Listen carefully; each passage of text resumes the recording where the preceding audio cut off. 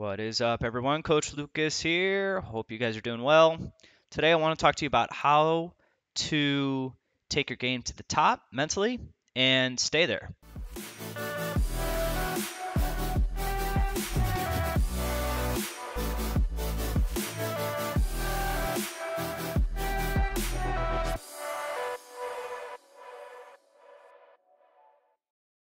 I found that some players don't know how to take their game to the top. Other players know how to get to the top of their game mentally, but don't know how to stay there.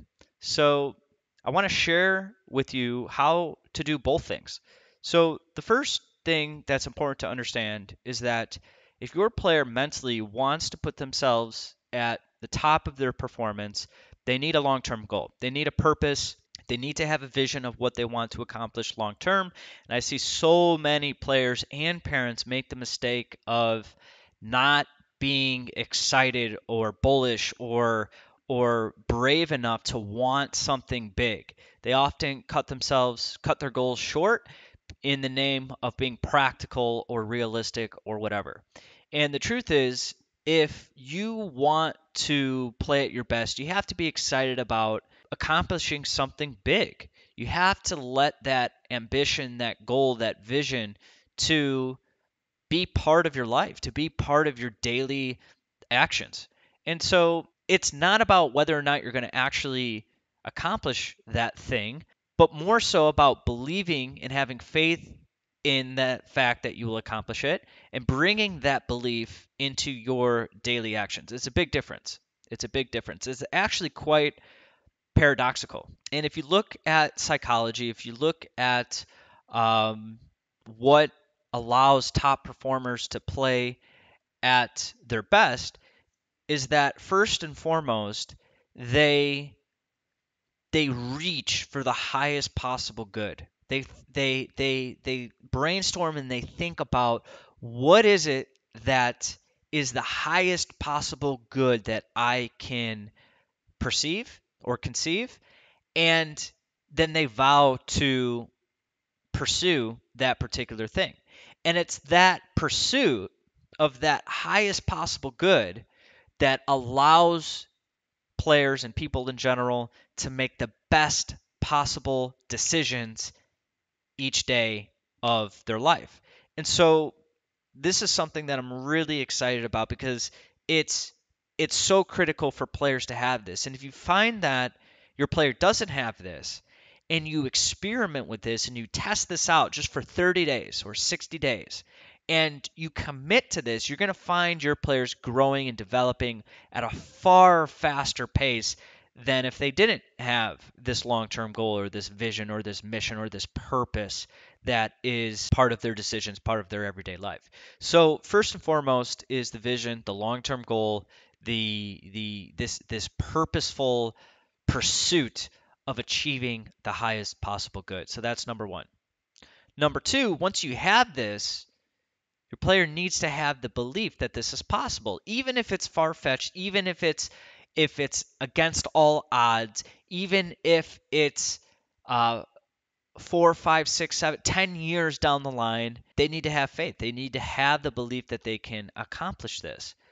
And if they don't, you and them really need to spend some time studying great athletes and studying people in our history who have accomplished great things. Because if you look at that in our history, and if you look at the great people and the great athletes in our history, they all have had this unwavering belief in their ability to accomplish great things. And part of that process is believing in that despite it being far-fetched and despite having these doubters, these people around, these people that are doubting them and that don't support them. So stretching and believing and having this belief is critical. Okay. Number three is having self-awareness, having the understand of where am I at currently? Okay. So I have this highest possible good. Now I have to have the understanding of where am I at currently? What are my strengths and weaknesses right here, right now, in the present moment, that will give us the understanding of what we need to work on right here and right now. And if you have those two things, you have an end point, you have a starting point, and with that, you can now start navigating down your path, down your journey the right way. You could start working on the things that you need to work on to inch closer and closer and closer and closer to that ultimate goal. So that that's critical. And I find that a lot of players and people in general that don't have this self-awareness, in the name of not wanting to confront their flaws, not wanting to confront their weak points. And what I have found in studying some of the greatest athletes and professional players is that they become friends with their flaws. They identify their weak links and they pursue those weak links until those weaknesses become strengths. And that is how you can improve your game one step at a time, by identifying your strengths and weaknesses, identifying the critical point, the weakest link, and improving the weakest link one step at a time.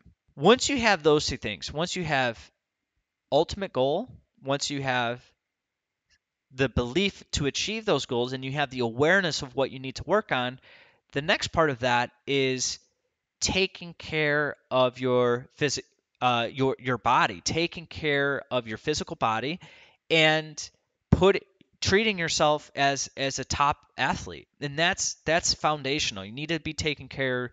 Players need to be taking care of their health. They need to be taking care of their body, their nutrition, their sleep, their exercise, their mobility, all the things that are going to influence how they perform. And so this is critical. I see so many players that play the game, that really enjoy the game, that are really good at the game, but are not treating themselves as athletes. And this is fundamental in making sure that your player is developing and getting to the highest possible place they can mentally. And then finally, step 5 is being prepared for the adversities, the challenges, the obstacles that are going to come in your way. Okay. And so, what I'm describing here, these steps, these points, is we're building this engine.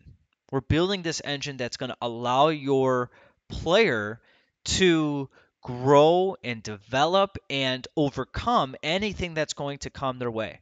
And so if you have these 5 things: highest possible good, belief in achieving that good, self-awareness of strengths and weaknesses, taking care of your body and treating yourself as an athlete, and being prepared for any flaws, obstacles that'll come your way, if you have those 5 things, you're unstoppable.